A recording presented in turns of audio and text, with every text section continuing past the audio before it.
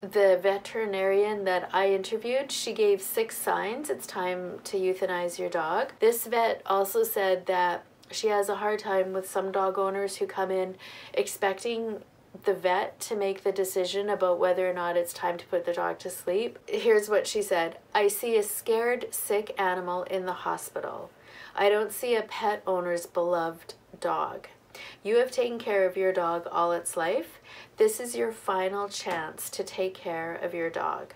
If you can spare your companion pain and suffering, then putting your dog to sleep is the ultimate gift, no matter how hard it is for you. There will come a day when it's absolutely clear that your dog is not enjoying life anymore. That is one day too late.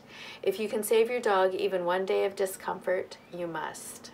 She gave 6 signs it's time to euthanize your dog. Number 1, she said, is your dog eating and drinking less than usual or not at all? Lack of appetite is often a sign of pain. Number 2, is your dog excessively chewing, gnawing, or licking a problem area, wound, or injury? Number 3, does your dog limp or yelp when walking or going up or down stairs? Number 4, are you enjoying having your dog around, or is there more pain than happiness because you are seeing signs that your dog's health is diminishing? Number 5, is your dog acting different, such as growling at other dogs or even snapping at children or adults?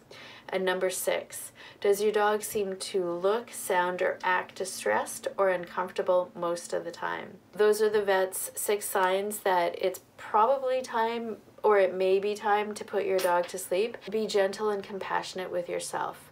Try not to look back and wonder if you made the decision too soon or too late. Your dog will never forget you. You will never forget your dog. And hopefully your heart will be a little bit bigger, more full of love, and more full of compassion because you knew and loved your dog and saw your dog's life all the way to the end. I wish you all the best as you make this decision, and take good care of yourself.